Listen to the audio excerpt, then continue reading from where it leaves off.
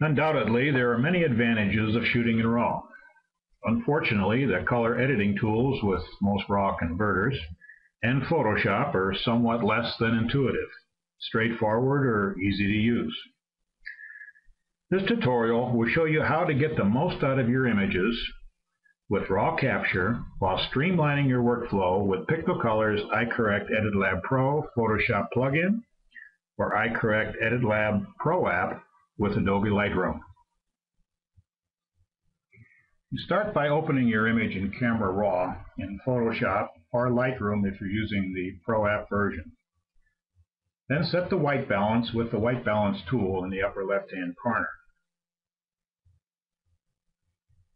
Next, you want to check to see if there are any blown out areas. Now, up here we see the RGB values are all 255, which sort of indicates a blown out image.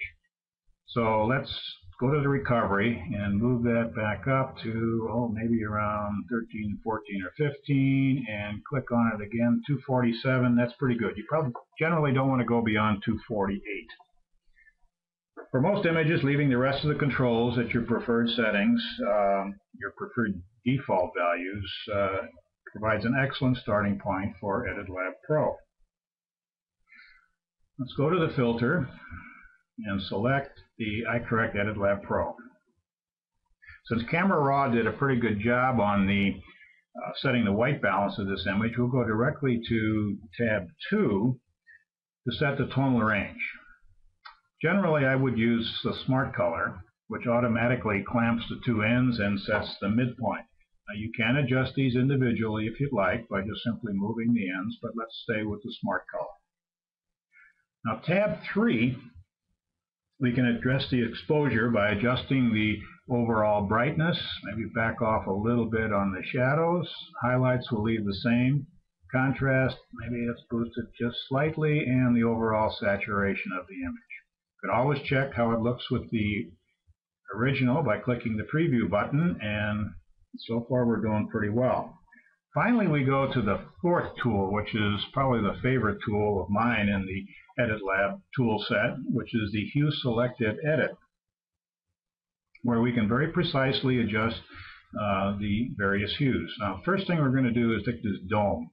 I'd like to make this dome a little bit more saturated. Let's pull out that color a little bit. Now, notice we're not affecting the sky or anything else, just the particular hue associated with the dome. Now we maybe even make it just slightly brighter. Now let's do the sky. Sky, I'm going to pull back on the brightness just a little bit and maybe even back off on the saturation. Here again, we can compare it with the original by clicking the preview button, and that really looks much better. And finally, that's basically it. Should point out that there are a couple of sort of memory color features, as we call them. We have skin, foliage, and blue for sky. And you can also set your own. You can also make a black and white or sepia by simply clicking on a button. But that's all you need to do very quickly, and you click on the edit image, and it's automatically then returned to Photoshop, and you're done. See how much faster that was than playing around with all the tools in either the Camera RAW or the levels and various tools that are within Photoshop. EditLab just speeds up the process to make the color right. Thank you for watching. For more information on how iCorrect EditLab Pro plugin or iCorrect EditLab Pro app can streamline your Photoshop or Lightroom color workflow, go to Pictocolor's website at www.pictocolor.com.